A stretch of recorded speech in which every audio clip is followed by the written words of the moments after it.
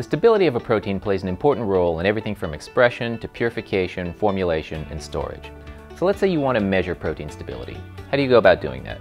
Most likely you're going to use a technology like differential scanning calorimetry, circular dichroism, or differential scanning fluorimetry, also known as thermal shift assay or thermofluor. But let's face it, all of these techniques have their limitations. Differential scanning calorimetry requires high sample consumption. Circular dichroism only works in limited buffer conditions, and differential scanning fluorimetry requires a fluorescent dye for detection.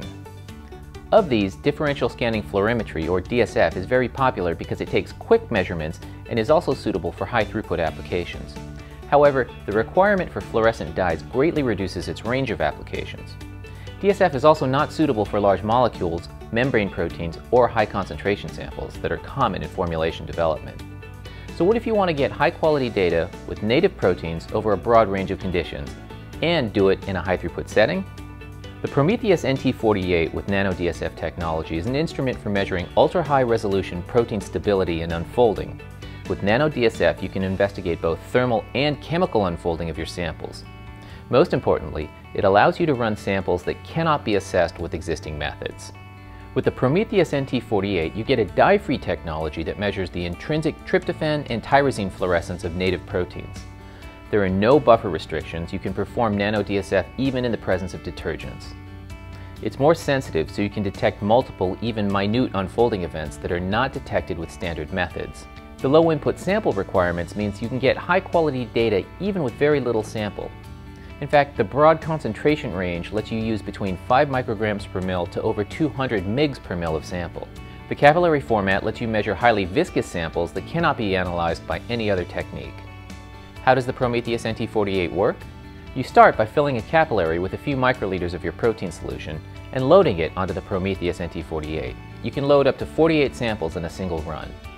Next, you select a temperature ramp between 0.1 degrees Celsius per minute to 5 degrees Celsius per minute. As the sample chamber ramps up to the preset temperature, the instrument continuously reads fluorescence at both 330 and 350 nanometers. Thermal denaturing of a protein is visualized and melting temperatures are automatically calculated. Which applications can benefit from the robust data quality and unique advantages of Prometheus NT.48? Antibody engineering, membrane protein research, formulation development, and quality control. Pharmaceutical laboratories that develop therapeutic antibodies, for example, routinely look at protein stability in order to find optimal formulation conditions for long-term stability.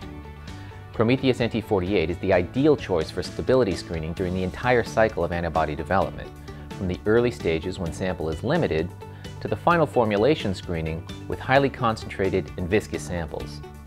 The fact that you can use the same method at every step with native protein makes this technology even more desirable. Here you can see thermal unfolding profiles for antibodies A, B, and C generated on the Prometheus NT.48. The data clearly shows 2 unfolding events for antibodies B and C, but 3 distinct unfolding events for antibody A.